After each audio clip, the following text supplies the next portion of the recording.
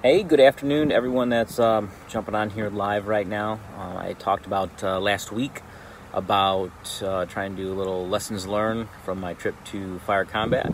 It's literally taken me a week just to find the time to get on here. I actually recorded a video for members of my department and put on YouTube yesterday because I actually had a lot of guys reaching out to me that were asking kind of questions like, hey, what'd you learn at it? What'd you experience? And it was really cool to see that many people that are interested that maybe I didn't think would be, right? So that was definitely something I wasn't expecting, and I'm probably still get more questions as it goes back because I've only been back one shift since it's all happened. But I want to jump in here, share with you guys kind of the same thing, but I figured I'd do it live. This way if everyone got some questions while you're on it, ask away, So the biggest thing I got from this event, if you guys don't know, first of all, sign up. Do this thing. It is one of the best trainings I've been to, and I don't even know if you can call it a training because it's a drill, right? You learn by doing the drills, and then it's hot washed afterwards, so you learn something. But the skills aren't taught. You kind of already have to have those, either through the prereqs they have there, or training on your own with it. So it's very interesting to see it all come together. Jim's definitely got a very refined, well-oiled machine there. I'm very impressed how it just works, right? Go do it, it works. And it definitely will teach me how to be even a better instructor on my own department with things. So basically you show up, you're either assigned to an engine at half the day, and the other half the day you're assigned to a truck, and you're doing engine work or truck work. So you're stretching lines or you're throwing ladders and doing searches. So it's broken up. You get to do a little bit of both. It depends on how you sign up for. We actually, my crew had 3 officers and a firefighter, so we just rotated who had the officer position. And I will tell you, if you are an officer, do that position because it was priceless experience of just doing things a little bit differently because the fires were, I personally think the fires were harder than what I normally encounter at my own department. So we did roughly about 30 fires in the 4-day period, ranging from just an engine and truck going to multi-alarm, and I'm definitely tired. Day one after 6 fires, I was pretty much ready to go home. But I was there with a good group of guys, and we stuck it out. But that's the process, right? It's kind of like a big long workout. I think day 2 was like 8 fires, day 3 was 10, and the last day was maybe 4. But there's always victims. They're always heavy. And being a Florida guy, it's been a long time since I lived in Chicago, but we always ended up anytime there's a basement fire, somehow me and the other guy, we ended up down there. Like, but we don't have basements in Florida. Why do we keep getting sent? But it was a great experience, and I really recommend it. And I've been talking with one of our operations chiefs, and he's going to try to figure out how to send more every year, which to me would be a culture changer. If you can send a lot of your people to an event like this, fire combat, it's just really going to dial in the operations, right? So I'll share with you some of the stuff, and these are just my specific takeaways. There's tons going on there, but this is stuff I could remember when I wrote down. Biggest thing, I will tell you, it was a very humbling experience for myself. We are not as good as we think we are, and we do not know as much as we think we do. And you really have to experience more. Like, if you think you got it all figured out, go experience more. It's kind of like the guy, I don't need to train. I've always been good at fires. You probably haven't been to enough then. That you haven't had your bell ring. Because something challenging that has occurred, right? Just like an undefeated fighter, possibly. They just haven't had a harder opponent yet.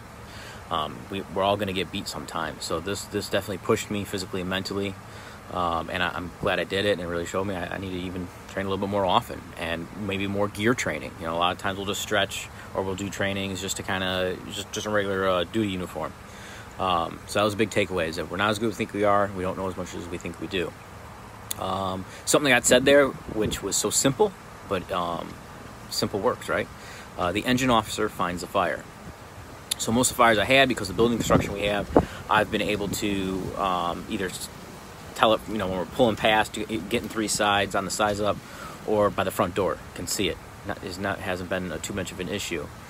There wasn't the case. So the fires went really smooth if the engine boss was able to get in ahead of the line, locate the fire, and then direct the nozzle team. Now, our engine companies up there had 4 people on it, right? That's maybe not the case with who's watching this video right now. So you have to adapt that, though. How I'm going to adapt that is, if I can call the stretch from the rig, I'm going to. If I'm not sure yet, I'm probably going to have the guys hang tight and let me get a better eye on it. If I know it's going to be a long stretch and I do see smoke, hey, let's start with our courtyard or something, but hang it tight by the door. Let me find out exactly where this fire is. Get in ahead of them, and so this way I can come back, direct them, and I'm the backup guy. Unless I've got a big crew, or by the time I get back, if there's another engine or ladder truck that came to help with the line, that's something I got from it. So I'm going to change my routine a little bit. Know where the fire's at. That was the biggest thing for that first in officer, so you can get that line in place and get going. And for those other companies coming in, help get that first line in place, right, as you're coming in with it. And I actually have some video. It's already on YouTube of I had my GoPro on, and you can see one of the fires. I was officer, and that one of them was like probably the smoothest one that I had when I played officer, because I went in, was able to find the fire, I directed the team. It just went like clockwork, and it was all the benefits of getting in there ahead of the line and finding that fire, so you can direct it, right? No flashlights till the fire's found. It's funny, I was talking to a buddy of mine. He's like, "You didn't know this?" I'm like, "No one's ever talked about that with me, and I've never had that experience." That's something we saw there. Kept the flashlights off until we found the fire. Knocked it down. Once we had knocked down, then we'd use our lights for if we were doing a search or anything like that. But you definitely can find the fire much easier without the flashlights kind of casting kind of like high beams, right? I don't have one on my helmet. I got like an angle light, and I got a box light, which I always like having too. But that was part of it, was keep those lights off. You're able to see the glow easier because all these fires were challenging to find. You're able to see the glow and listen for the crackling, feel for the heat. Maybe pull your mask back or your hood back a little bit. Couldn't really say that in the video I put out at work, but that was something that got brought up. I got told that years ago if I had a captain. He goes, "Hey, if you ever have a problem, pull your hood back a little bit." But that was something. And if you watch one of the videos, I think it's a 2-story townhouse fire we had. You can actually hear the crackling of the fire as we're up there, and that was something I was looking for. I'm like, all right, it's warmer on the second floor than it was on the first floor. I could kind of hear it, and I could feel it getting warmer as I was getting there. I said, all right, probably keep going. I kept going, saw the glow, called from the nozzle team. They came up. So it was nice. I was not a working officer at this event. Back home I am. I got to get back on that line and help out. I talked about no flashlights, use your lights for search. Something that got said a lot was make it happen, right? That's what we do in this profession. But on these drills, if you're having struggles, or hey, we got one guy's don't got an air bottle, we'll drop that guy off, and you 3 get here and work. Make it happen. It got said a lot there, and it really makes you think that, hey, well, I told the chief this. No, get up to him, make sure he got the message. This applies in the firehouse and outside, on the fire ground and off the fire ground. We have a responsibility to kind of look out for the team. That comes back to some of my expectations I've gone over before. I've always protected the team, but make it happen. Communications, we used real radios when we were there, and they had real issues and weren't working sometimes. And on video, I have proof that I was talking on it. However, a lot of times the transmissions weren't coming through, so everyone's like, "Yeah, we had no idea what you're doing." I'm like, "Oh, well, I tried, I guess." But the point is, try your radio. If that's not working, shout. Which I've had chiefs in the past where we had to do a lot of face-to-face stuff. Shout. If they're still not getting it, get up, walk up to them, mask to mask, and let them know what's going on. But communications are important inside the fire, inside the house, and outside. We think it's just to the battalion chief, but just to other companies working inside and making sure that message is received. Because a lot of times we had issues where the truck got ahead of the engine, and we're backed up, didn't know. Hey, make it happen. Get over us, move past. Let's make this happen, right? Another thing was ask for help early. And that was a big part because there's always victims. And they had some 250-pounders in there. And I'll tell you right now, after going to that many fires and you're going downstairs and you're already doing other searches and you pull other people out, those 250 pounds get really heavy quick. So what I learned was ask for help early, because help is going to be delayed, right? First of all, it's someone hearing it, deciding to come help, whatever the case may be. Maybe you're short-staffed and there's not a lot of help anyways. But especially if you find a victim, ask for help early and then start working, though. Start to get work to get that person out. But there's always going to be that reflex time that happens, so it's going to be delayed, so ask for it right away. And the last but best part, and Jim actually said this when he was down here teaching a course, was that there's really no such thing as advanced, it's just master the basics. We've all heard that before, which is 100% true, because there's nothing advanced we did during this week. It was all basic things, right? But something he brought up, and I had to experience myself. He goes, if you want to make it advanced, he's like, just add some heat and smoke.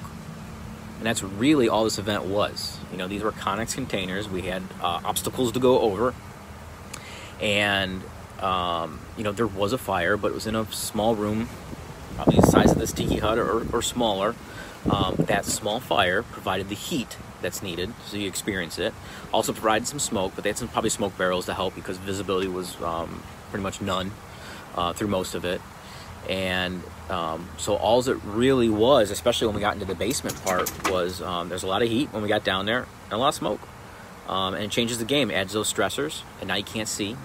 So now you go by feel, especially if you're humping line and feeding it, or you're trying to do a search. You know, we try to stay upright, but as we got fatigued, we're kind of like crawling like babies. You know what I mean?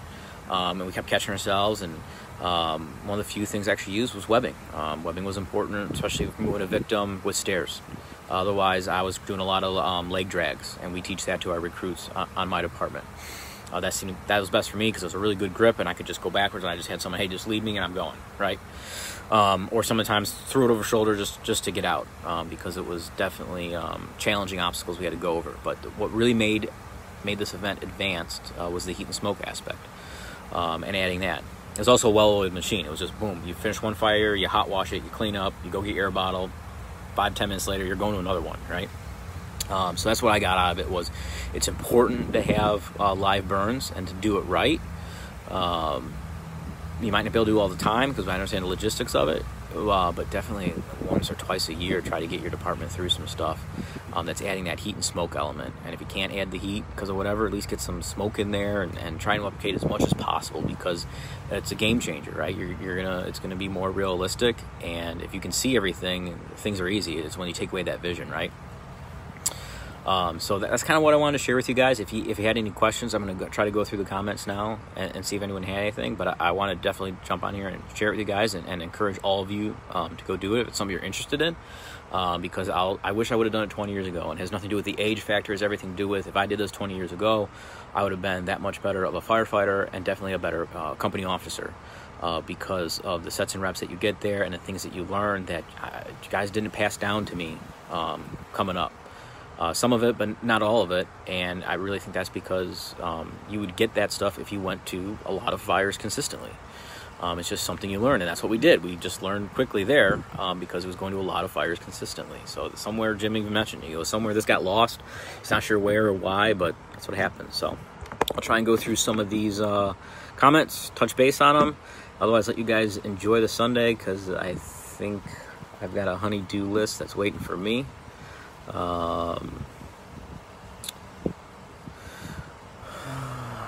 See, Mike, FDTN. Hang on, let's see.